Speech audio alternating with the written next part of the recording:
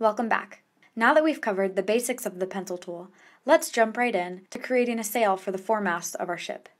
I've deleted the sample paths we created in the last video and have zoomed in since I'll be drawing my sail directly on the ship. Like I showed earlier, I've hidden the guides for the parts of the ship that we'll be adding back in.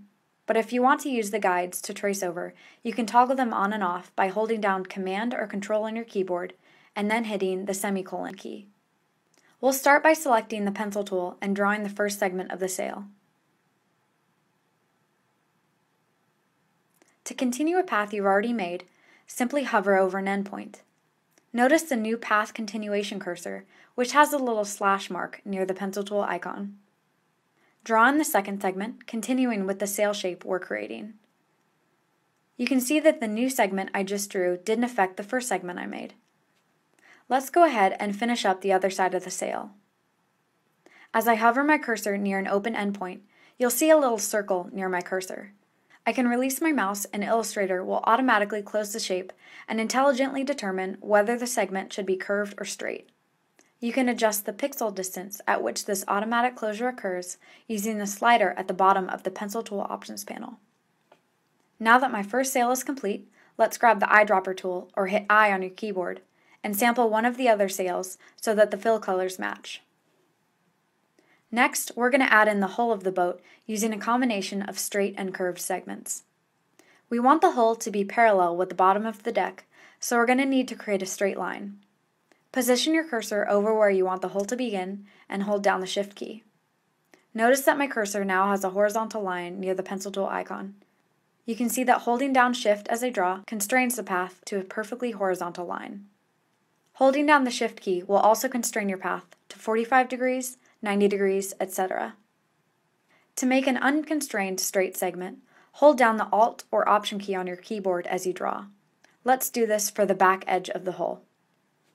Complete the hull by going from point to point with a few more curved segments.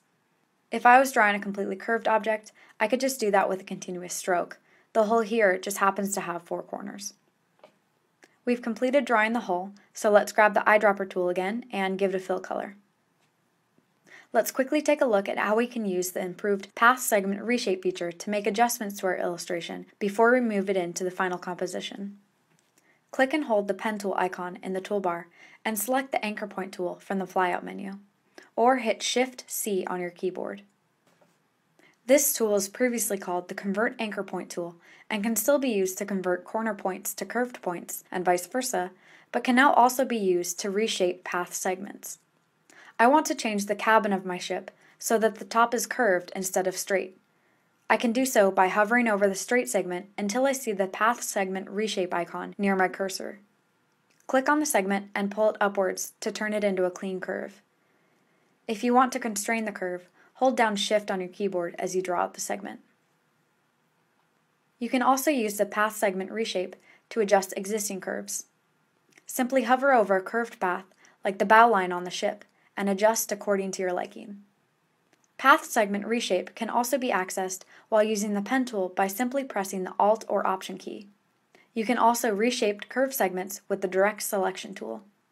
I'm happy with how my ship looks, so I'm going to use the Selection tool or hit V on my keyboard to select the entire ship and drag it into my final composition. And there you have it, a simple yet beautiful illustration created entirely using the pencil tool. If you want to continue practicing with the pencil tool, select everything on the artboard and go to View, Guides, Make Guides so that you can trace over the completed illustration. I hope you enjoyed this tutorial and that you find the pencil tool and Path Segment Reshape feature as fun and easy to use as I do.